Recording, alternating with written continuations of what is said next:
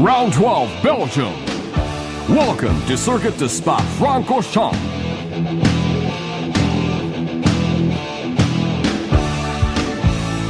Located in the Ardennes Highlands over 400 meters above sea level, is the most beautiful and challenging of Formula One racetracks, the Spa-Francorchamps circuit. With highly changeable weather conditions and a lap distance of nearly 7 kilometers, a driver can experience both wet and dry conditions on the same lap of the circuit. The first corner is La Source, a tight hairpin. From here, it is downhill to the infamous Eau Rouge curve, and a steep slope to Radion, which causes much understeer.